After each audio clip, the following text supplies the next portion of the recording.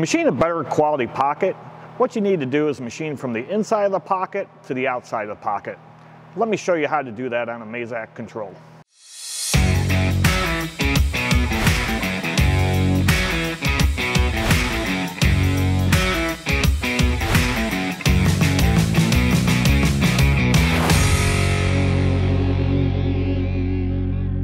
Hi, I'm Mike Zillich, part of the HEH Group. Today on the Mazak Minute, we're going to be covering pocket milling. Pocket milling, over the years, I've seen in classes that there's some parameters that can be easily changed to make a more optimum cut path for you. So let's get started. Going to go down to my Mazak Smooth G control. What we're going to do is look at a Smooth G program, a Mazotrol program. In that program, what we have here is a pocket milling operation. And what I'm going to show here is a couple of things that I don't like to see. Starting, if I go to the tool path, the number one item I see is that as we do a path step, what you're going to notice is that the tool starts on the outside of the tool path, working towards the center. That can be easily taken care of by a simple parameter, E92 bit 0. We're going to set that from a 1 to a 0. So if I come over here, we're going to go to parameters. And I'm going to go over here to the E92. And that last bit right now, if you see it how it's highlighted in green on bit 0, I'm going to go ahead and shut that one off. So now if you look at E92, you see that very last bit to the right, it's now a 0. I'm going to go back to my program.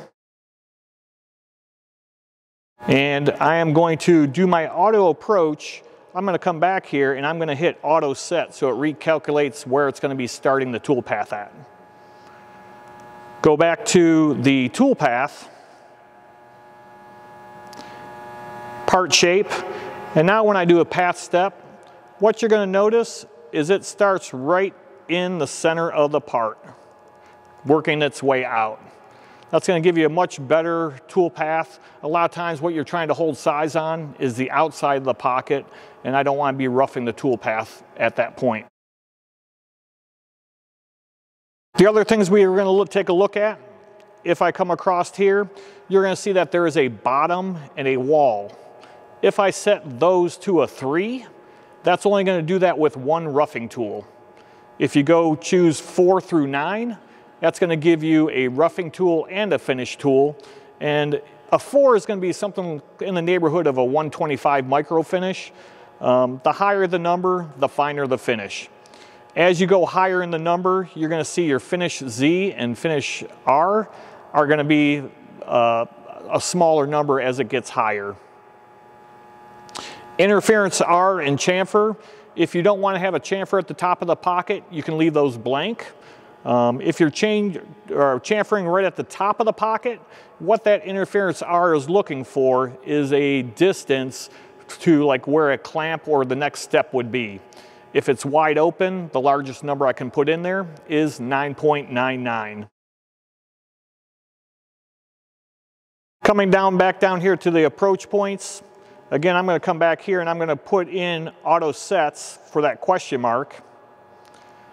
When you come over here to the type, I can give it clockwise, counterclockwise. So it really doesn't matter as far as when you create the figure pattern. Mazak will look at this to give you the cutting direction. The next item, ZFD, stands for the axial Z feed rate. If you look down here at the soft keys, you're going to see a G01 cut, G0 rapid, but for the most part, people really don't notice if you look at the prompt box down there. Notice how it says multiplier. So if you're just doing a straight plunge, what I can actually do is I can come in here and I can type in 0.5, hit enter, and you notice how it gives you a 0.5, and what that's going to do is it's going to feed down at half the feed rate of what's giving over to the right as the feed rate. Once it gets down to depth, it will then go ahead and go at the normal feed rate over on the right-hand side. Some people, sometimes if you're close to an edge and you don't want to, if you want to cut maybe a little faster, you can take that number and I can take it as high as 9.9. Most people won't go that high. They'll normally go maybe 2 times or 3 times fast. But the default from the factory is going to be that G01, and most people stay with that, and you're adding cycle time because you could actually be increasing your feed rate to get down to the pocket quicker.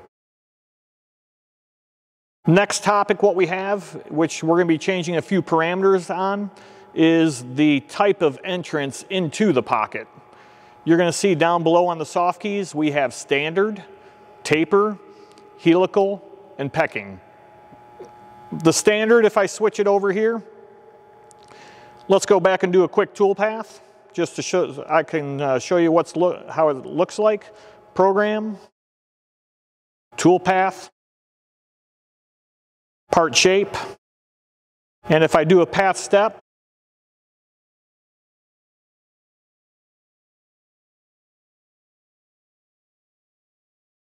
notice how it does a straight feed cut all the way down to the bottom and then starts cutting over. That used to be on our older controls what we could do.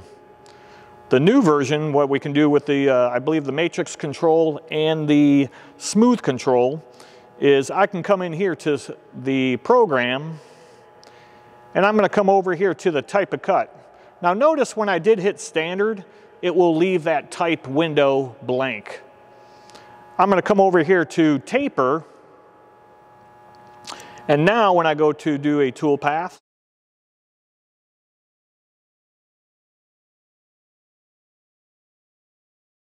and let's change one thing. You're good. Let's start over here. I'm clicking too fast. Let's come back here. We're going to go back to program.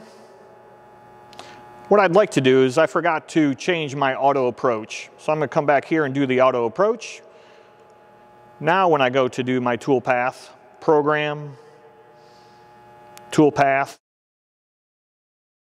part shape.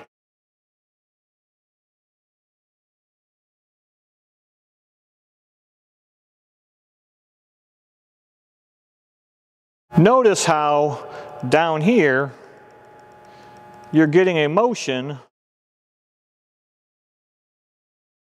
going back and forth. And if I switch that over to, let's go to a side view so I could get a better shot of it. Notice, I guess on the side of the screens on the smooth G control, you hit that orange icon and that's going to bring up some plane changes. What I'm going to do there is I'm going to switch over to my YZ plane, part shape, and now if I do the path step,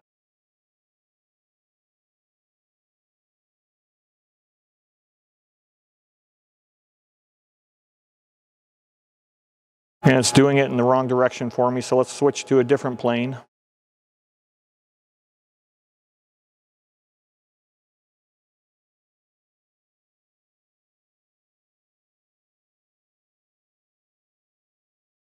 We're going to go to the XZ plane, program, tool path, part shape.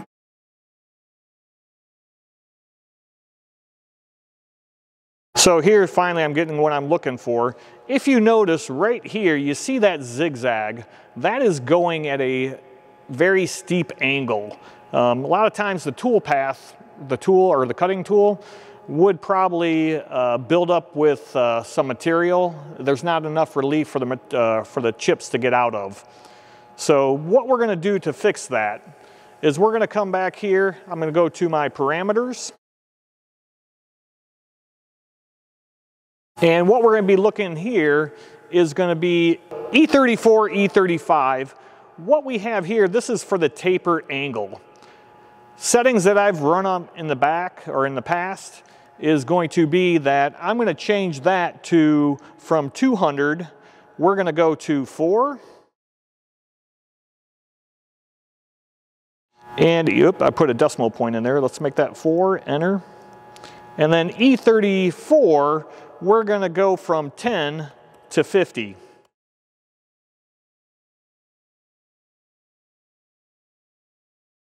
So now when we go to do our program edit, we're going to come back here, we're going to reset our approach points. Now that we changed the E34 and E35 parameter, let's take a look at the tool path. So if I come back out to my tool path, we'll do a part shape. And if I do a path step, I'll try and go a little slow here. Notice how the tool is ramping over.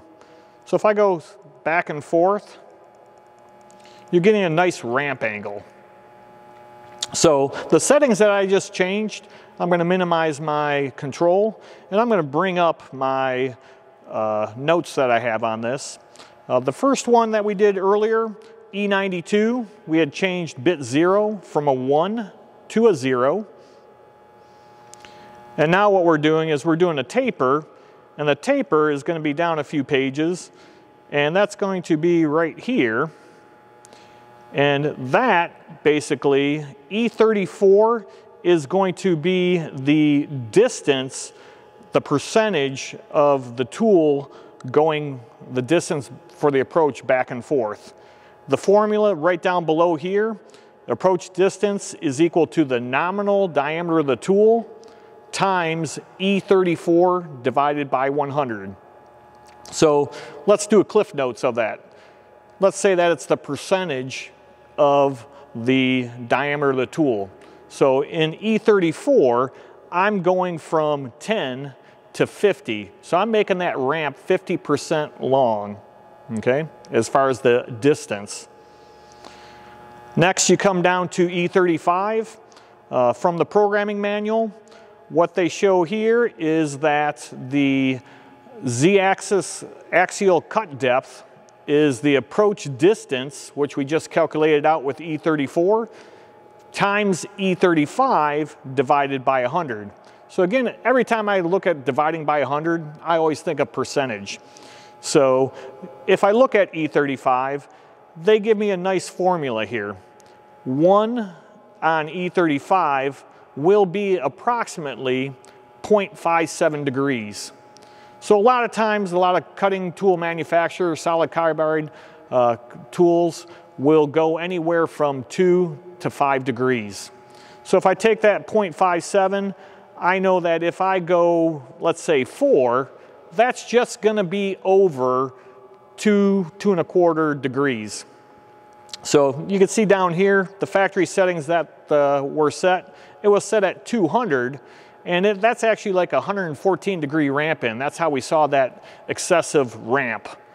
I'm changing it to a 4, and the number is 2.28. So let's go ahead and make those few changes, and let's take a look at the tool path.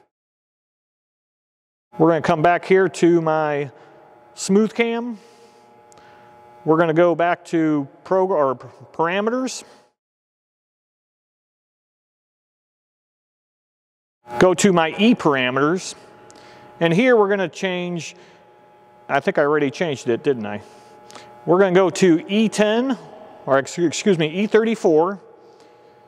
E34 was set to a 50, and yes, I did set them correctly, 50 and 4. That gave me again, program, toolpath.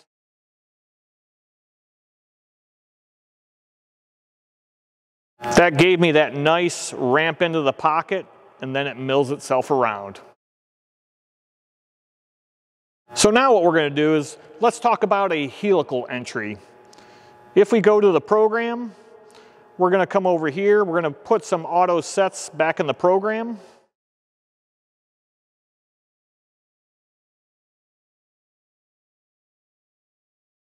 And now I'm going to come over and change this taper. We're going to come over, we're going to make it helical. Again, I have the factory settings in the parameters right now. If I go to Program, Toolpath, Part Shape, and I do a path step,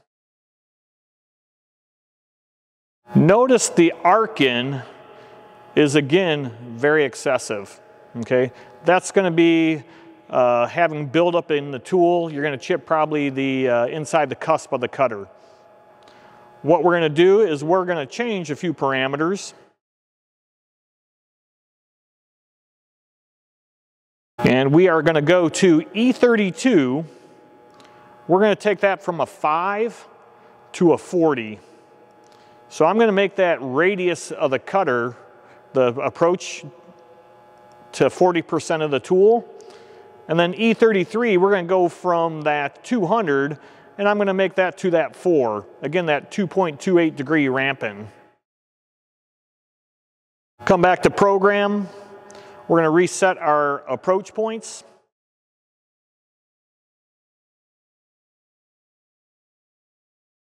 And do a tool path, part shape, path step.